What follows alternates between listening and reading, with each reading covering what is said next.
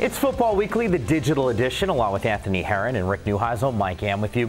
The awards for a lot of the players in the Pac-12 Conference, they just continue to roll in. Defensively, that guy, Scooby Wright, the nation's top defensive player. You guys have seen him up close and personal. I'll get your assessment on why he was able to win this award. But from a coach's perspective, what's it like to see a guy, his story is well chronicled, two-star recruit, not highly thought of as a guy that was going to make this huge impact, to have the rise that he's had? What's that got to be like for Rich Rodriguez? It's really exciting because it's a walking lesson, a walking reminder for the entire team what hard work can do for you. Scooby Wright has maximized his talent and he's maximized his opportunities, and he does so with a work ethic that's unparalleled. You heard Rich Rod talk about him being in there on days off at 6:30 in the morning in the weight room.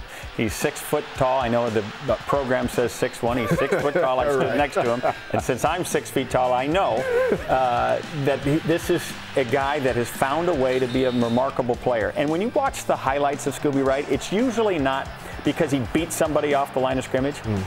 The talent, the guy can stay with him. It's his ability to retrace. It's second level effort, the ability to find a way to do something extra.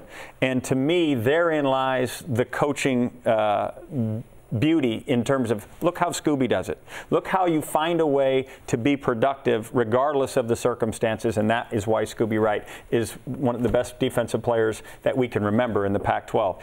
We're not going to say that he's going to run faster, jump higher, impress with his physical measurements, but what he is going to do is blow it off the charts with respect to the heart and desire that he plays with every time he goes out there. That's why it's so insane how productive he is as a playmaker. And it didn't just start this season. I mean, last year, he was really a tackling machine, but more of a sideline-to-sideline sort of guy. And now, with the 3-3-5 that morphs into a 4-2-5 in certain looks that Arizona runs defensively, they're able to put his hand in the dirt, bring him off the edge, they're able to put him back in the box where he operates so well, bring him through the A-gaps. I mean, he's become a renowned playmaker because he's got some diversity with how he can operate within their scheme. And so, in addition to just leading the conference in tackles and leading their team in playmaking, he's also turned into a guy that operates in the backfield as well, which is very difficult to do from a linebacker position. A year ago, he was not a pass rusher. They were in need of pass rushing coming into this season. They said, hey, Scooby, you try it.